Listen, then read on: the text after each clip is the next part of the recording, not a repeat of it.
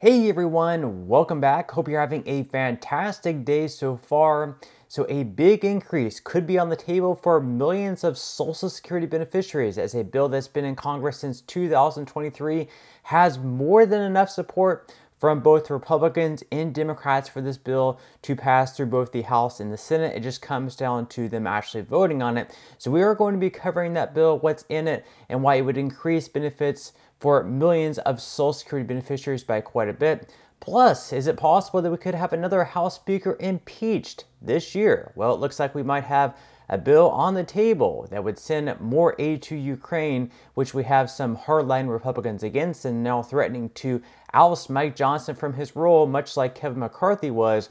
But before we go ahead and dive into the main content of today's video, if you wouldn't mind helping me out real quickly by just giving this video a like, that just helps out with the good old YouTube algorithm, and also consider subscribing to my channel if you have not already. Plus, if you would like to receive up to $10,000 in free stocks or $10,000 in free cash, in the pinned comment below, I will be leaving a link to Moomoo. All you have to do is once you click on that link is just sign up for a free account and then deposit at least $100. At that point, Moomoo will be sending you at least 5 free stocks worth all the way up to $10,000. And if you'd rather just receive the cash, all you have to do is once you receive the free stocks is just sell them for what they're worth and then transfer the cash value right back to your bank account. Okay, so diving right into our lead story of today's video. Well, recently, it was just last year that we had the first House Speaker in quite some time, or maybe even in the history of our country, ousted from his role as the House Speaker.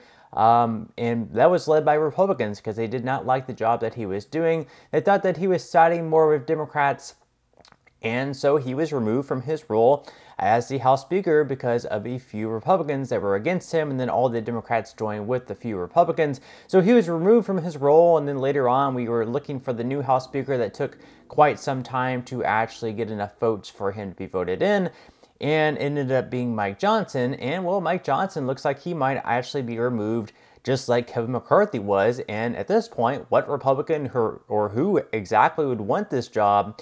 It seems like it's kind of like the few Republicans want their way or the highway. And it looks like Mike Johnson might actually be removed from his role because he's going to put a bill on the floor that would send more aid to Ukraine, which we are going to cover right now. So according to CNN, Johnson moving forward with Ukraine aid bill despite pressure from hardliners. So according to CNN, Speaker Mike Johnson announced on Wednesday that he is sticking with his plan to put a series of foreign aid bills on the floor, including funding for Ukraine, after facing significant pressure from hardliners. He said, quote, after significant member feedback and discussion, the House Rules Committee will be posting soon today the text of 3 bills that will fund America's national security interests and allies in Israel, the Indo-Pacific, and Ukraine, including a loan structure for aid and enhanced strategy and accountability, Johnson said in the note. The 3-part supplemental package looks strikingly similar to the Senate's bill in several key ways, including that the package includes a little more than $9 billion in humanitarian aid for Gaza and other conflict zones around the world, which had been a red line for Democrats. The bills taken together also add up to about $95 billion in aid, the same amount the Senate bill included, with the adjustment that $10 billion in Ukraine economic assistance is in the form of a repayable loan.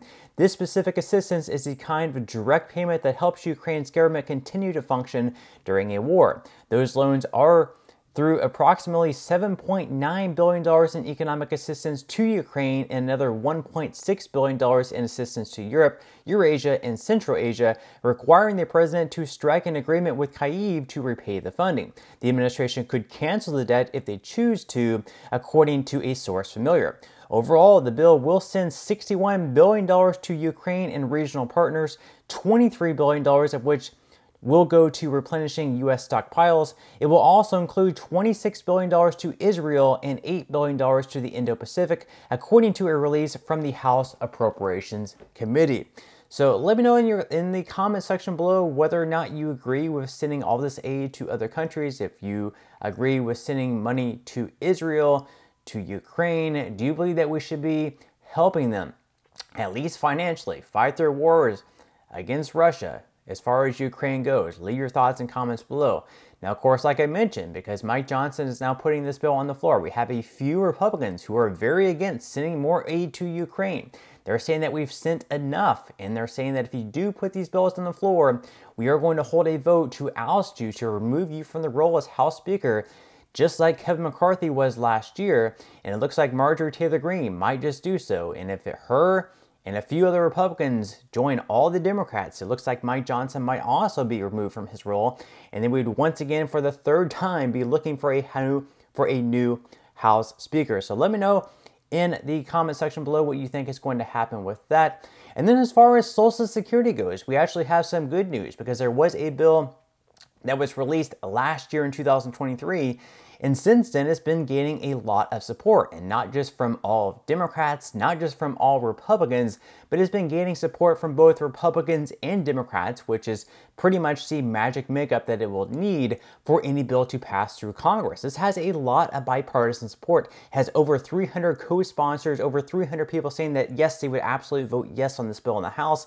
And then we have around 53 in the Senate saying they would as well. They would need at least 7 more to get the 60 vote threshold for the bill to pass the Senate. But here is a Republican senator in Mike Braun saying that we need to absolutely pass this bill. We're going to be watching this video, and then we're going to be coming back to talk about the bill, what's in it, and how many people would be impacted if this bill were to pass. Watch. Social Security is obviously the bedrock for millions of Americans, and was a key part of the first Aging Committee's hearing in 1961. Today, the Social Security Administration, I think, has a customer service issue. We have billions of dollars of payments that are overpayments, clawbacks, other issues, 800 number waiting times, all things that we need to do better. It's a big business within the federal government, and you got an issue like WEP GPO, which penalizes retirees for choosing public service careers. WEP and GPO can cut benefits in half for public servants like police officers who often supplement their service with a second career. We need to pass the Social Security Fairness Act to eliminate these provisions.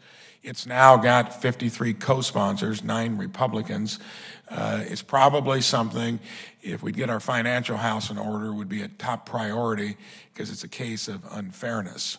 So as you can see, not only do we have a lot of Democrats on board with this bill, but we also have Mike Braun, a Republican in the Senate, saying that we need to pass this bill.